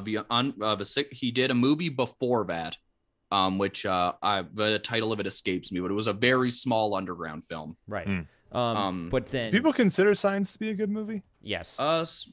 Yeah. I mean, there are a lot of things I like about Signs, honestly. I tried, like, I remember I watched it or tried to watch it at least like probably close to 10 years ago now, and I fucking hated it. He wrote a movie called Wide Awake, Liam. Yeah, Wide Awake is one that kind of has a bit of an underground following. Right. I think what happened with Shyamalan is that he just sparked too early. Yeah. Like George Lucas, you could at least argue that he did have 2 good movies under his belt before that. Then he just got really lazy in the director's chair. Yeah, I mean, I need to actually get around to watching THX and American Graffiti. I really want to watch THX. Like I want to see. I've never seen American Graffiti either. I feel like they might be good for like to reignite my belief in him as a human being, and not just a mongrel of money, But even American Graffiti is actually one of my dad's favorite movies. Oh, really? Like, I mean, Shyamalan, how can you bounce back from Stuart Little? Really? Like, let's face it. Like, there's no way you can go anywhere but downhill from there. I mean, Shyamalan is an interesting thing also, and like, not only as a good director gone back who lost his way, but he's also kind of one who came back for a little bit, which is another thing to some people who like, because there are a number of filmmakers who they kind of go off, but then they kind of come back around eventually. But it looks like M. Night's back on the downturn, because we had The Visit and Split, and I like both of those films. But then we had Glass, and then we have his new one coming out called Old that looks really bad. Well, Glass is a movie for me where its third act destroyed it. Yeah, that's fair. Yeah, that's fair. Yeah, I guess I guess I can't really say too much about Shyamalan because I've only seen his bad movies. I haven't seen Sixth Sense, or at least like I haven't seen all of it all the way through. Right. I haven't seen Unbreakable. I haven't seen Signs in a long time, but I remember not liking it. I saw After Earth and I saw The Last Airbender, and I think those are probably two of his worst movies. You haven't seen The Village or Lady in the Water, which are both equally as bad. Or what about here's an interesting one that was brought to my attention just because of Christian's background. What about Robert Zemeckis? It's funny. I wanted to bring up Zemeckis. Yeah. Zemeckis has lost his way for a while now. Yeah, like Zemeckis had. Sorry, let me just look up his Wikipedia so we're not. Did Zemeckis direct the animated Tintin movie? Or was no, that was Spielberg. Yeah, okay, that was Spielberg. Okay. No, but like, yeah, with the thing with Zemeckis though, Liam, is like Zemeckis did not start off strong. Like Used Cars and I Want to Hold Your Hand did not get very far, especially Used Cars. Used Cars like was a fucking flop. Well, I know I Want to Hold Your Hand, at least on a critical level, is starting to has gotten a resurgence, and people say like there's actually an excellent video by Patrick Willems on it where he talks about where Robert Zemeckis lost his way because his movies were always great because it was about one person instead of just was it with one set goal and just trying to get it all done, right, and do what he needs to do. But then his focus became more so on like the different things he could do behind the camera and the different filmmaking techniques he could play with. Which is what Cameron did too, right? Like, ooh, I get all these fun, fancy toys. How can I use these fancy toys? Ooh, toys. And then instead of, okay, how do I tell a compelling and interesting story? Because in a lot of cases, he's not always the writer. That's something we do have to put into perspective, is that like the man's only written, like he wrote Back to the Future, but he didn't write Back to the Future 2 and 3. He has a story credit, but he didn't write those movies. And then like he wrote Polar Express, A Christmas Carol, The Walk, Welcome to Marwin, Witches, and Pinocchio. And like the new Pinocchio. A lot of movies. Which is yes, but the man has directed 1, 2, 3, 4, 5, 6, 7, 8, 9, 10, 11, 12, 13, 14, 15, 16, 17, 18, 19, 20, 21, 22, 23 movies. Well, Jesus. How old is he? 3 that are upcoming to be announced. He's in his 70s. So 20. Okay. The man's directed 20 films and he's 70 years old. So like, you know, the guy's hit or miss. But the thing is most often miss. Like when you think about the good Zemeckis films, it's like Back to the Future, Romancing the Stone, Contact, Polar Express, Castaway. I don't think most people consider Polar Express a good movie. Really? People say it's a lot of people say it's a movie that's good despite in spite of its ugly animation style. See, okay. I guess I just remember it fondly. Okay. My family watched it every Christmas, so maybe that's tainting it for me. That's fair. Even Castaway is not considered like highly acclaimed, but I like Castaway. Oh no, Castaway is still pretty well regarded in a lot of film circles. Yeah, at least in what it was able to accomplish. One thing I was going to say that I think guys like Zemeckis have in common with Spielberg or even Martin Scorsese is that they've been making movies for so long and they're getting so old that sometimes, like even Martin Scorsese throughout the 2000s kind of started to, he didn't make movies that people necessarily didn't like. They just weren't hitting home for anybody. Like, who really talks about Gangs of New York anymore? Like, with the exception of The Departed, I struggle to think of what really stands out in the 2000s that he made. Yeah, and then, The Aviator, The Departed. Yeah. Like those are the only two. He made Hugo, right? Yep. Yeah, but Hugo came next decade. It's 2011. Okay. Liam, he had, I don't know, like because he had Gangs of New York, The Aviator, The Departed. That was 2002, 2004, 2006. Those are all pretty highly regarded films. Yeah, but think about it. The Departed is one that people still talk about, reference, and show acclaim for. People don't really have that the same way with The Aviator or Gangs of New York. Yeah. Gangs of New York especially is one I didn't care for very much. I hate The Wolf of Wall Street. I know a lot of people love that movie, but I don't like it. It's not very good. I don't get why people love that movie so much. Liam and I just sipped at the same time. That freaked me the fuck out. So if you're watching this at home, take a sip. Like Wolf of Wall Street isn't even very well filmed. No. I don't really get it. Like, I mean, what's impressive is that you can't tell what's CG and what's not CG in that movie. But even then, like, is it a good movie? Like, no. Well, there are so many times when it's been a while since I watched it, to be fair. But like when I did watch it, I was like, oh look, green screens. oh look, more green screens. Oh, it's Right. green screens again. Right. Like to me at least, it stood out kind of like a sore thumb. No, I was gonna say that like I feel like actually maybe Scorsese and Spielberg both also fell into the whole Zemeckis toys things or whatnot, or with the turn of the millennium, what they could really do or I don't get think away so with much with the new- Spielberg. I don't think so much with Spielberg. I don't know. I mean, I think of like what do you call it? Kingdom of a Crystal Skull, Tintin. Like Spielberg made a long stretch of movies that weren't very great for a while. It took him a while. I think it was Lincoln. It wasn't until Lincoln where he really recaptured what people remembered as a great Spielberg film. I thought people loved Tintin. I enjoyed Tintin personally. It's an impressive visual achievement, but it's also a little over. I think it's a little overbaked personally. Fair enough. Yeah. I think Spielberg had to go back to simple. Not that Lincoln's a simple story. It's a complicated story, but like not an action movie. Right. Yeah. Go back to your roots a little bit more. It's kind of like what I know you don't like this movie, Lucas, but it's I think what George Miller realized after like a long stretch of making like Happy Feet or whatnot or like visual experiments like that or a number of projects that didn't get off the ground. It's time. He was like, okay, I think it's time to get back to basics. It's time to go drive cars in the fucking desert. Yeah. Drive to one place and drive back. I even had the same thing with I wasn't in this is might turn into a segue into the oddballs of very distinct filmmakers, but like it's kind of what I had with Tim Burton for a long time. I had him. I fucking opened up the page. He was someone on my list as well. Like, yeah. I remember for a long stretch, I did not like a Tim Burton movie at all. I did not like Charlie and the Chocolate Factory. I did not like what's it called? Dark Shadows. I didn't like Alice in Wonderland. There are. But then he this might have been a little before that, but his version of the Planet of the Apes is awful. It's one of the worst movies ever made.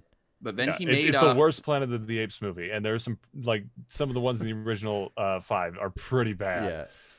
Then I remember he made he did a feature length to one of his old films, Frankenweenie, a little back to basics, and I actually liked it quite a bit. I haven't seen Frankenweenie. There are very few Tim Burton films that I actually really like. Like I like Pee-wee's Big Adventure because I think it's just a fucking hoot. Beetlejuice. I like Beetlejuice. Edward Scissorhands, Ed Wood, and Mars Attacks are probably the ones that I like the most. I never saw Frankenweenie, so I can't be much of a judge. But I don't even really like Big Fish that much, you know? I like Big Fish. Yeah, Liam, do you like fish sticks? just what you said that was so I like funny. Big Fish. That's gonna be a ringtone at some point. Oh yeah. I like Big Fish. Actually kind of sounded like Tim Bear. There you go. Perfect. Yeah, I think Tim Burton's like height, like at his height, was probably like Beetlejuice. It's like 5'2". Beetlejuice. Probably I think his big claim to success were around the same time he had Batman, Edward Scissorhands, and Beetlejuice. Like those are the big ones that really established him. 88, 89, and 90. Yeah. Yeah, and obviously this and in '93 is Nightmare Before Christmas, which is a really big one as well. Well, that's also not a Tim Burton movie. Yeah, he just produced that. It's called Tim Burton's though. Which that pisses me off. Yeah, it's wrong on so many levels. Which no, I promised myself I would not get into a rant about auteur theory. I promised myself I would not get into a rant about auteur theory. But I mean, even look at guys like was it one of my favorite yo-yoing directors, as I'll call him, Robert Rodriguez, goes from making either some really awesome, likable movies to some of the only people who could enjoy this are 12-year-olds. But also at the same, 12. the thing with Rodriguez that's different with because like Tim Burton was like, oh, I'm going to make kids movies, but I'm going to make kids movies that I would want to see. Rodriguez makes kids movies where he's like, I think my kids will really like this. I think my children will actively enjoy these films. And then kind of kept doing it. Like a little beyond he should have, but that's because the man likes money and making pizzas in his massive, massive, massive house. Well, I mean, it's more so that. Hey, Lucas, remember when we went to school with a guy who got to go make pizzas with Robert Rodriguez? Yep. I remember that. Yeah, when Little known fact, that same guy that we went to school with now has 3 kids. Really? And he's younger than you. Yeah. Well, good for him, I guess. Good for you, I guess. No, like I guess the thing, I mean, like, I guess it's one of those things where it's kind of hard not to admire a guy who just had kids and wanted to make movies with them. Yeah. But it is also one of those things where it's like, those are home movies, guys. Just keep them to yourself. Like, I guess. And I think another one kind of fits in, like, as you put it, the yo-yoing category is probably Ridley Scott. Yeah. Ridley he's a Scott big goes. Yeah. Ridley Scott goes from like lampooning his own style to winning everybody back over again by reclaiming it. Yeah, basically. And also, I just opened Ridley Scott's IMDb page, and apparently they announced a Gladiator 2. Yeah, that's been thrown around for years. There's been a script that was turned in by Nick Cave. Oh, okay. The singer, where it involved Maximus going to the spirit world and then just having to fight through all the world's wars to get back to his wife and kids. Yeah. Someone said they should make them. So someone like in the comments said like, "Oh, is it going to be about Maximus's descendants?" I'm like, they killed his only son. Yeah. I was like, gonna say big plot point of the movie. I forgot Ridley Scott directed Thelma and Louise. Yeah. Actually, that's one thing I was gonna say about Ridley Scott. So I was when I talk about guys like who I say the oddballs, like Tim Burton, was it Robert Rodriguez or Barry Sonnenfeld? The biggest thing that I think also hurts them as much as it is a thing for them is that if you will go turn on a movie and you didn't know it was made by them, the first few frames, you know it's made by them. And they have very distinct voices and styles. Right. Ridley, and they have a very consistent oeuvre. Ridley Scott doesn't really have one. Not really. He'll make a historical epic. He'll make something like Thelma and Louise. He'll make a weird fantasy thing like Legend. He'll do sci-fi noir like Blade Runner. Yeah. He just does fucking everything. Then he does then he does something like The Martian, which is technically sci-fi, but like very, very grounded in reality. Yeah. Even like mob films like American Gangster. People forgot he made that, or All the Money in the World. He's got such an eclectic filmography. And I think that might be a bit of his detriment. Like Ridley Scott seems to just want to try everything at least once. Which that's impressive, and I appreciate Honestly, the tenacity. Yeah. Yeah. Okay. Before, because I feel like we're maybe running out of steam on. I feel like we're just naming directors. But I mean, I think it's important if one comes up, we could just say what we think is. I think the thing with good directors going bad is the spectrum is so wide on why things happen. I personally think the biggest issue is acclaiming and hailing people as these new great filmmakers and these true auteurs who can never do anything bad. To be honest, that's where I think Christopher Nolan is starting to fall into these days. Yeah, that's fair. I would not be surprised if in within Nolan's next 2 movies he has one that flops really hard. I mean, both critically and financially. Oh, okay, because I was gonna say Tenet kind of flopped technically, but that's because Nolan films never make the money back because they're. Oh no, they always make the money back, but he released this during our definitions of making their money back are very different because it's still technically a flop. Nolan, I don't think Nolan's made a movie that's a Pretty flop. Sure all of per his se. movies are technically flops. You're gonna say The Dark Knight was a technical flop money wise. Money wise, Liam, technically speaking. I think it's one of the highest grossing movies. The Dark Knight. What I'm saying, I'm saying that a good portion of his films are technically speaking, financially speaking, are technically flops. However, I don't want to get into this right now because this is going to be. We can talk about this in post show when we can get angry at each other. I was gonna say I remember when Lucas and I saw Tenet, and I was Nolan's reached a point now where he's been hailed as such one of the the true great filmmakers, one of the voices of a generation. Yeah, and I feel like that's really gone to his head in recent years. And to be honest, with what I'm hearing about Ari Aster's next project, and given he's only made 2 movies, I'm a little concerned that if we continue to do this whole hailing people as the true grandiose voice of a generation auteur, nothing good really comes from it.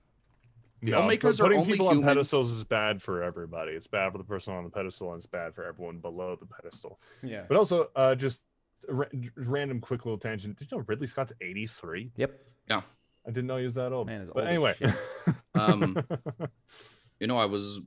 I mean, Liam, but even- you could say the same thing about Robert Eggers, right? Oh yeah, Like, no, and I have the same things about like for all we know, Dune could be a huge flop. yeah, David. And- yeah, exactly. Dave Lowry with The Green Knight. It very well could be not Yeah. great, right? Yeah, like because I mean, especially when I think of people like Denis Villeneuve, who are like acclaimed as like one of the new true great filmmakers or whatnot. Mm-hmm. I could definitely see that happening there. And I mean, but people who at least people agree on haven't made a bad film yet. I have reasons for why I think that's the case. Mhm. Like somebody who I think of, who at least, according to the masses, hasn't made a bad film yet is somebody like PTA. But I think what helps with him is that one, he makes movies for a pretty specific audience, and also he often takes a break for a number of years before getting into another project. Yeah, like we're still waiting on his next movie, which is supposed to be coming out this year. It's called Soggy Bottom. Like there's a 10-year gap or there's a 5-year gap between There Will Be Blood and Punch Drunk Love. 5 years exactly. Yep. And even and I've even said that like one thing we need to understand is even if a filmmaker doesn't like blow our minds or anything, like we need to understand that sometimes it's okay to just not hit it out of a ballpark every time. Yeah, like they're just people, and like I think kind of piggybacking off of that a little bit, a lot of people are like they make a really good indie movie, and then they're put in charge of like $100 million movie, which is like they might have had $1 million for their indie movie, and then suddenly they're getting put in charge of production that is 10 times or 100 times as big. And so a lot of their brain power, a lot of their like mental capacity is going to all these new duties and all these new people and all this new information and all this money and all this pressure. So like they're of course they're not going to make as good a movie. Right. Like so much of their brain is being so much of their brain activity is being taken up by other things that like the actual directing, the actual storytelling becomes like a side thing. Yeah, like look, it we becomes watched business. Eternals, the trailer for the Eternals before this. Mm-hmm. Chloe Zhao, for example, won Best Director at the Oscars this year, and is now directing, like I said, the Eternals. And that's kind of what it looks like. It looks like it might be one of those things where it's just like the like you said, the brain capacity and the mental power is not going to go to where it necessarily needs to. Another person I wanted to bring up for that specific thing, Kevin Smith. Kevin Smith is a director who Clerks was made for what, like $20,000, $30,000, $40,000 or something, Liam, and like not a big movie. And then Universal was like, "Hey, why don't you come make a movie for us?" And he was like, "Oh shit." And Mallrats. Even Mallrats, he said he thought he was going to lose his mind because of how many people were on that set while he was making it. He's like, there are too many people on here. Exactly. And that's pretty much exactly what Lucas is talking about, is that like, although Smith was able to take that experience and turn it into a very positive learning experience for himself, because he was able to go and make larger budget films for studios, and learned a lot about filmmaking because of Mallrats.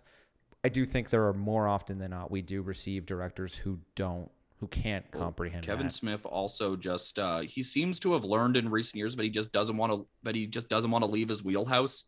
Yeah. Like with just producing films and making them the way he kind of does, like with his friends.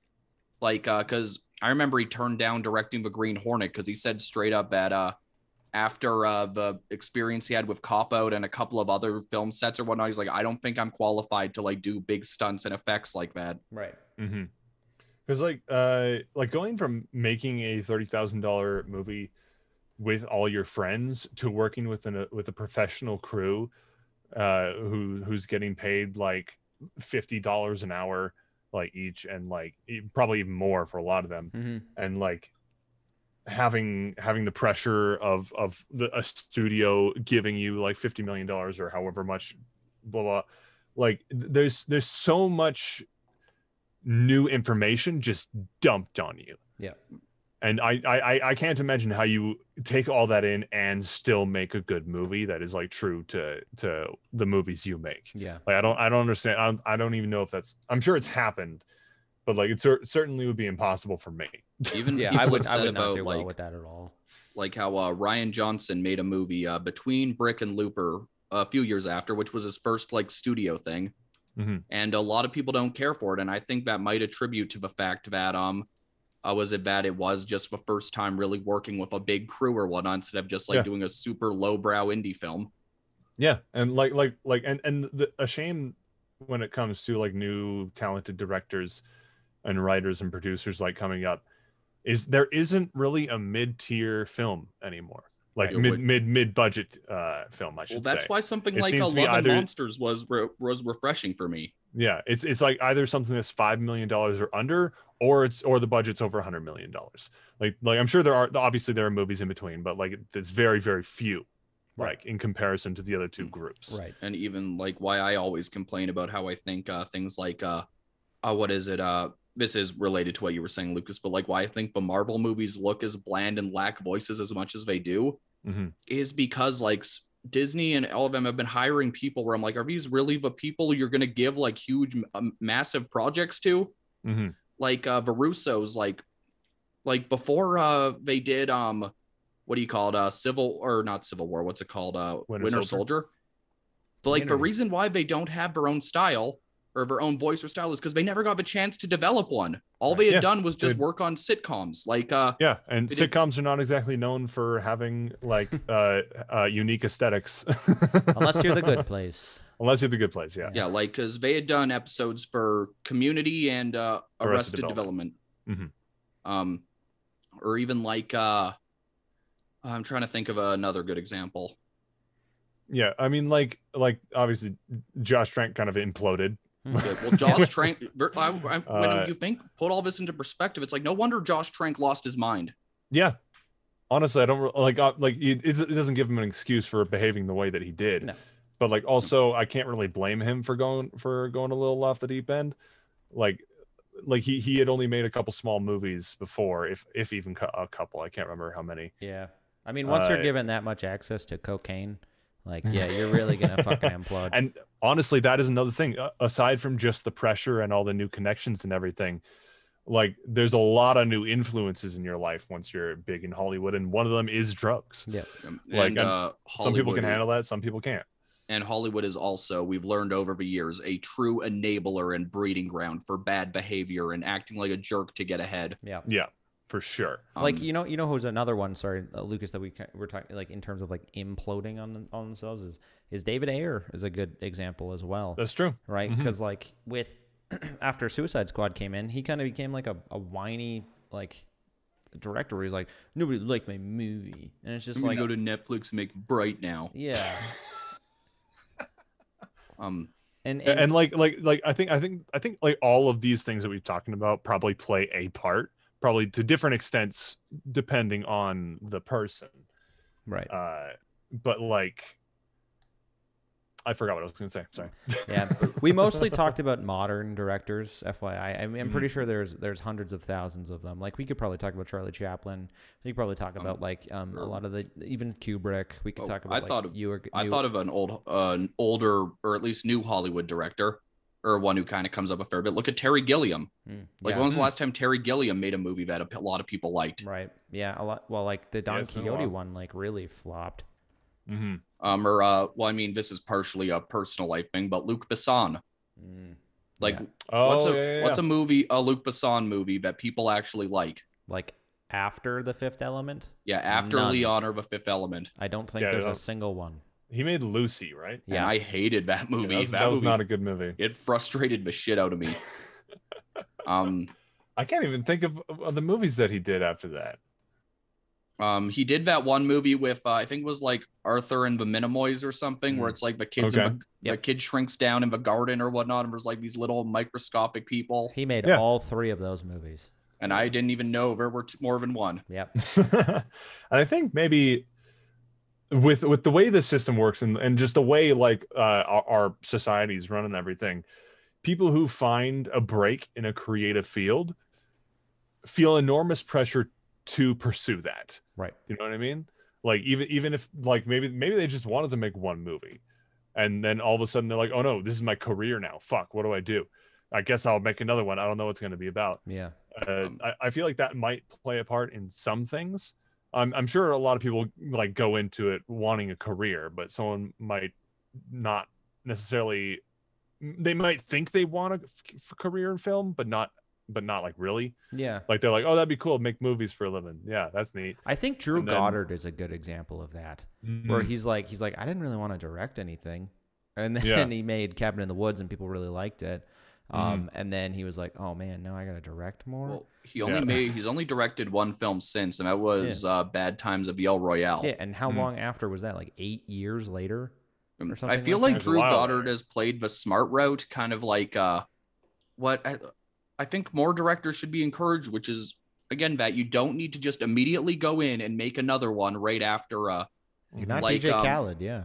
or even like look at what was it, like there was a 5-year gap between Looper and the Last Jedi. Right. David Fincher hadn't made a movie in so long until just last year. Right. And even then, I could tell that's true. with just watching some of his movies, but I was like, Fincher seems like he may just need a little bit of a break. I need a minute. I just need a minute. Yeah, like I people mean- get burnt out. That's another thing too. And even like some people have found enjoyment in doing other things, like Coppola. Like, well, part of his problem is that he went bankrupt Yeah. and had like all of that, but he also just seems to enjoy like hanging out with his friends and family, making wine. Drinking, making wine. James Cameron became almost more of an explorer now and a entrepreneur than a filmmaker. And he's like, I might as well film it. Yeah. I wouldn't be surprised if what is it? Pandora is actually a real planet, and he's been there, and that's just what it looks like. He just left the planet without anybody noticing. Even like I remember even I was gonna say, or even like Sorry, actors. the who only would be, person who noticed was Catherine Bigelow because he stopped paying alimony payments. I'm sorry. Sorry. I was gonna say, there are even actors who have become directors and have just become overwhelmed due to that. Like again, when I heard about what was going like with the reason Live by Night bombed or whatnot, Ben Affleck's fourth film. When I heard about everything that went into that, I was like, no shit, this wasn't gonna go over well. Yeah, I have very limited experience in the film industry, but even with that limited experience on a pretty minimal level, I can see how people get overloaded really quickly. Yep. Yeah. Especially creative people, like inherent like people whose like primary focus is being creative. Well, they get slapped with all this like management and like business and like all these things that it's probably not in their skill set or their wheelhouse, and suddenly they have to learn all that, and making the movie is kind of in the background. And I totally see why these things happen. Yeah. Like, remember when we made a Bigfoot movie? We did. And then I didn't direct a movie for 4 years after that. Or even some like people just need time to recharge. Yeah, I think there's a lot of reasons why this stuff happens. Yeah.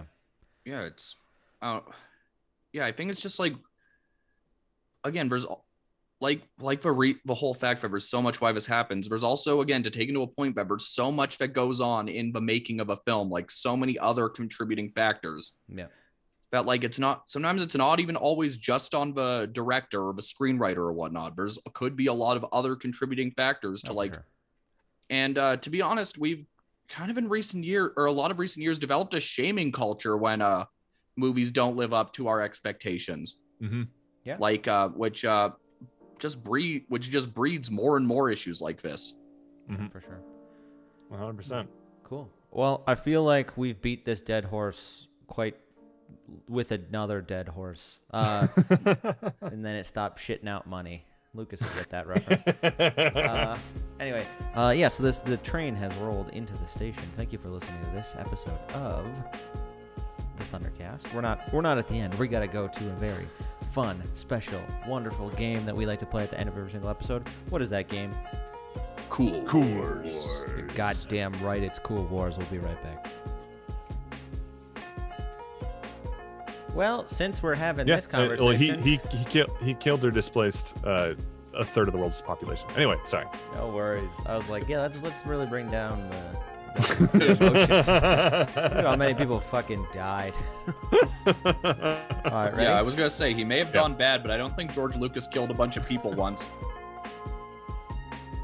All right, hello, welcome back to the ThunderCast, number 209 on Brazil's TV reviews on Apple Podcast TV review podcast. We are number 209. So apparently last week we were 207, but we went down 2 spots. We went down 2 spots. Yeah, so we are here with another fantastic and fun edition of Cool Wars. Oh, they didn't do it. Cool. That one felt forced. It felt forced. Cool Wars is a game we like to play at the end of every single episode of the ThunderCast, in which we pit 2 characters up against each other based off of a list of entirely arbitrary characters that we have created. We pit these 2 people up against each other in a battle of coolness. Coolness is evaluated off of every single definition of the word cool. If you want to look that up, go for it on your own. I'm not going to do the explanation anymore. These people are not fighting. There is no fist fight. It is purely just a battle of cool. If it were a fist fight, this one would probably be over pretty fast. That's right, Liam. Who do we have on the docket today? Today on the bracket, we have Batman, specifically Kevin Conroy's Batman, versus Thor, particularly Chris Hemsworth Thor, because he's probably the one everybody knows the best. That's right, yeah. Mm-hmm.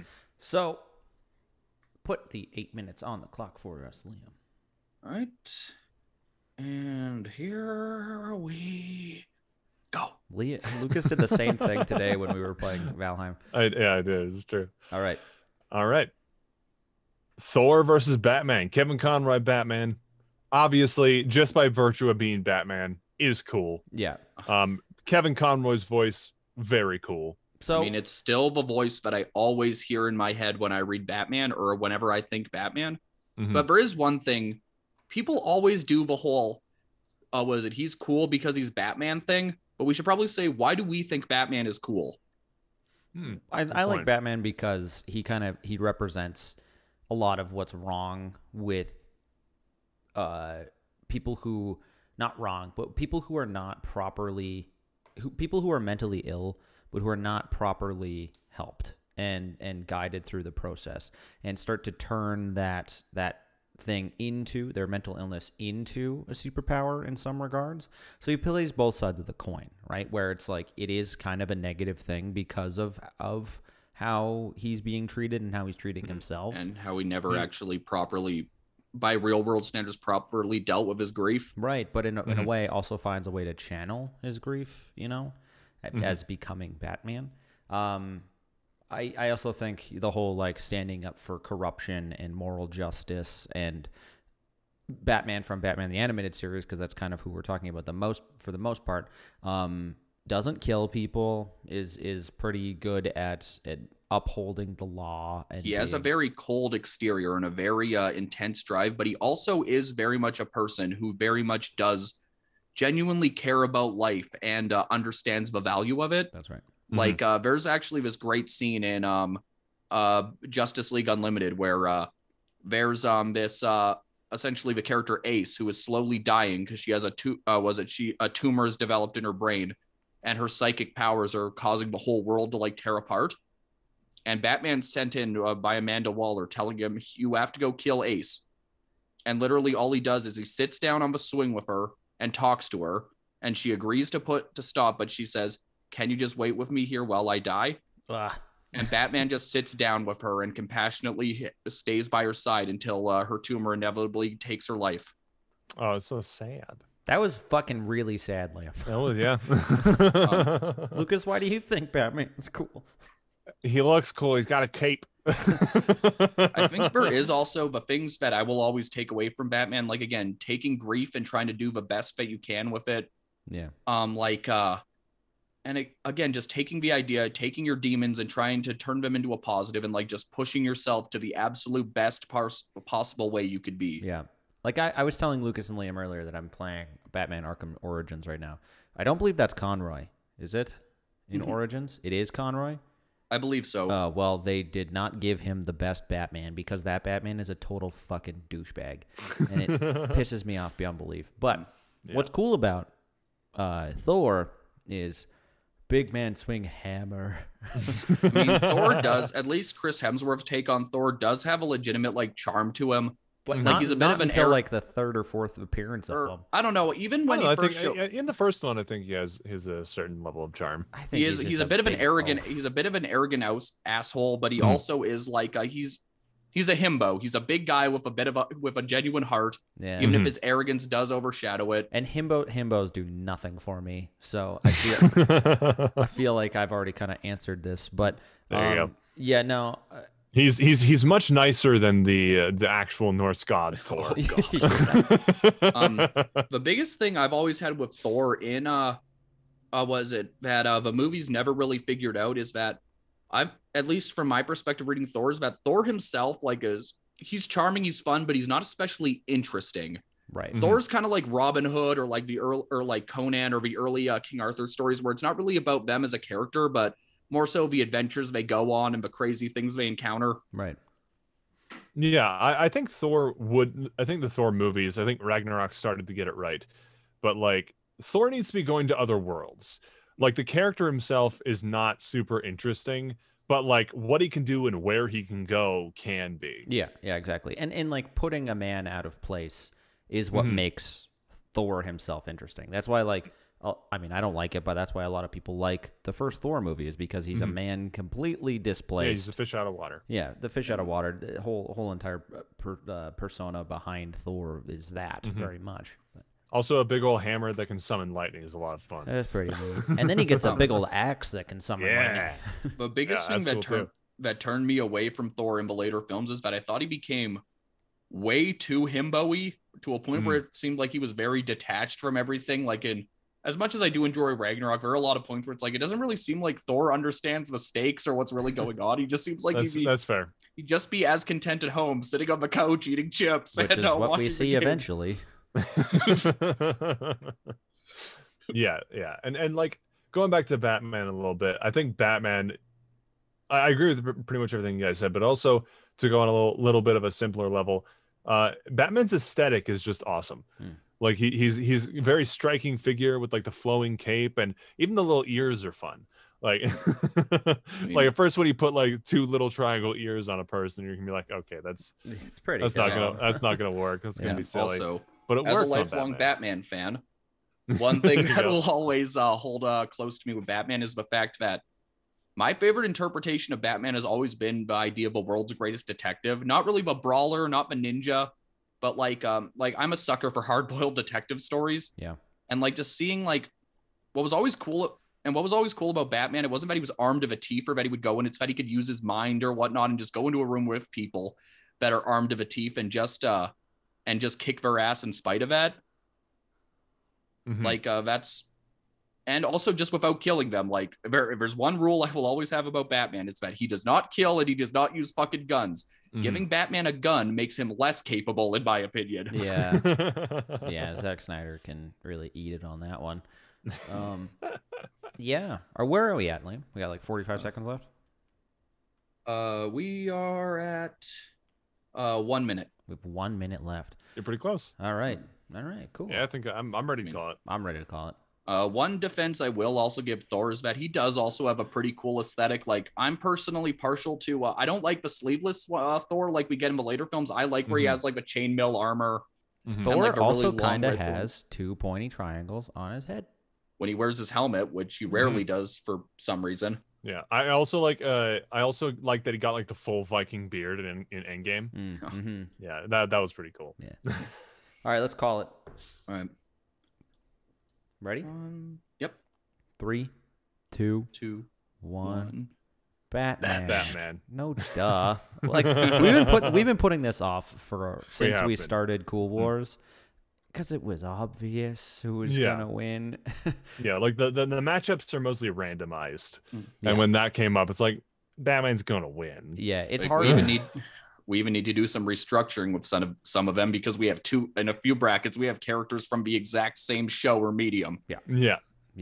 Might need to switch some stuff up, but for the most part, aside from like rebalancing things, these matchups are randomized. Yes, almost entirely. Yeah, some of them have been fudged. We also need to stop. We also need to stop attaching characters from movies we've never seen. That's a good point too. Lucas, you want to take us out of here?